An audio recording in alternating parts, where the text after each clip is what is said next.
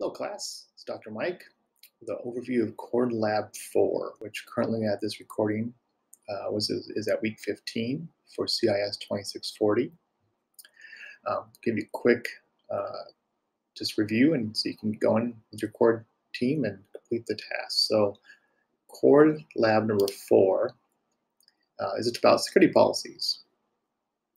So again, there's a lot of areas in IT especially, in security, where it's not about, again, all just pen testing. Can I hack? Again, report writing, reviewing policies. These are critical skills that are going to make you a really valuable member of any InfoSec team. So, and a lot of them come from, in this case, the review the scenario itself will tell you, come from actual either pen test findings or security reviews. So in this CHORD-Lab, we have a case of this. The scenario is, this case, it's a healthcare corporation called Acme. The new CISO came on board, got the top pen test teams to perform full security audits, and there's these 15 findings here. So 15 findings from them. So as a team, again, as your core team, review all 15, and based upon vulnerability rankings, so go through them, and you can do the rankings separately, maybe on an Excel spreadsheet or whatever. But you want to go and create a document, and in those have the top 5 you think are the most, the highest risk for the company, and you recommend a policy to fix it. So again, out of the 15 above findings, as a team, identify them, rate them, and come up with the top 5. Create a small table, the vulnerability, any recommended policy, and this could be a one sentence. For example, passwords are too short. Again, I haven't read this. Actually, right up here. Maybe it's one of them, but again, passwords are too short. So recommended policy: a strong password policy. Justification: weak passwords, and high risk, been known to be used in password attacks, for example. So that's a quick example there. I would put that inside. Now, policy itself. So after these 5 things are found, the 5 top high vulnerabilities, you're going to create a policy for each one. Again, split the work up. But you're not alone though. So again, as before, you're not going to start with a blank slate. Up here you'll see there's both videos and a template, as well as some supporting materials. So again, it's no surprise you've seen before, and I'll state again, it's a great resource, is SANS. So there's actually, the first link here is actually the development guide. It's 43 pages, so it's pretty big. Definitely jump to the sections you think make sense. Policy types. Governing is a technical policy, which is a good thing to look at. Our policy is just, example, a password policy.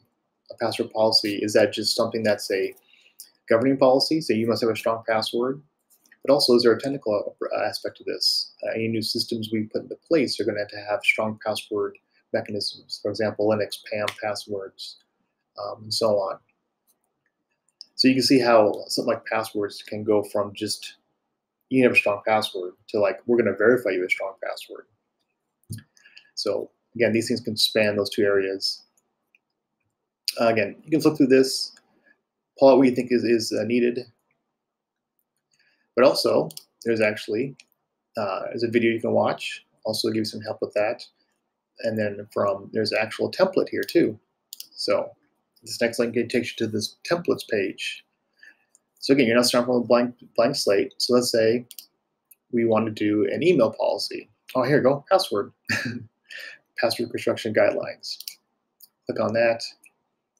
There's several rooms here. There's a password protection policy, response plan policy, and encryption policy. So let's use the construction guidelines. There's a Word doc you can download. So again, I would recommend as your team, try to have the same format. And this is going to help you out. Look at the PDF here though. So again, you can take this and almost start right here. And you actually have definition of terms, compliance policies. Let me zoom in a little bit here. So there you go, statement of guidelines. There's a strong password guidelines right there laid out. You can change these to make sense, change the scope where it makes sense. So again, this is just a working document you can use to help you with, let's say, for passwords.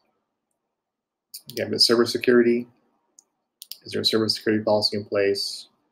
So is there a software installation policy? That's a good one. Are people installing software they shouldn't be, especially on servers, which is a really bad idea. HIPAA policy. This is important, specifically that you are, in this scenario, a healthcare institution. So HIPAA is going to be very critical. So does HIPAA have certain workstation rules? So again, maybe one of the things on the list is about poor workstations. So again, you can almost use these, and it's okay. I know copy and paste sounds bad, but in the case where it comes to best practices, copy them, what makes sense, bring them over to your policy, and create one based from that. So again, a policy should be short, very easy to read for the end user, and very clear and concise. We don't want to obscure security with an overabundance of policy drivel, per se. So you can see here some good information. So again, a nice policy, easy to review, overview, purpose, scope, the policy itself, compliance. A good thing about policy is about an important aspect is compliance. What happens if you don't follow the policy?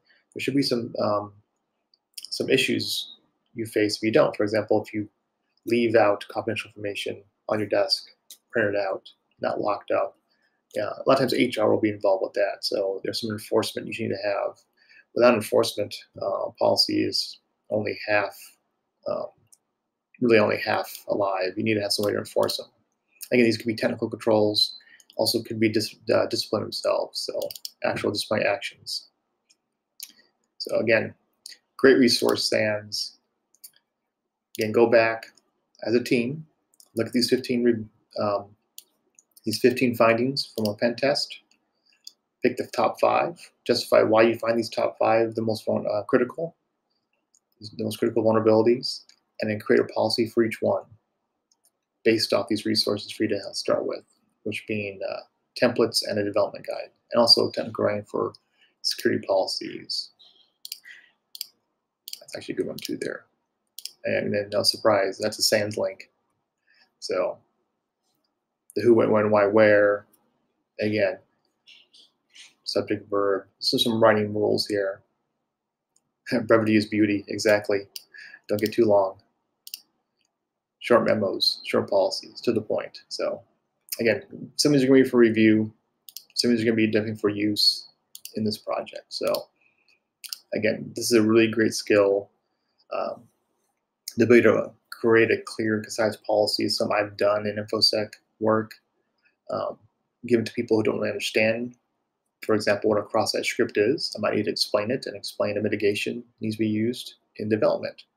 So again, I've been to SANS a lot of times, borrowing stuff, borrowing best practices and using those to help me create good policies. So same for this lab. Hope this helps you out, and good luck.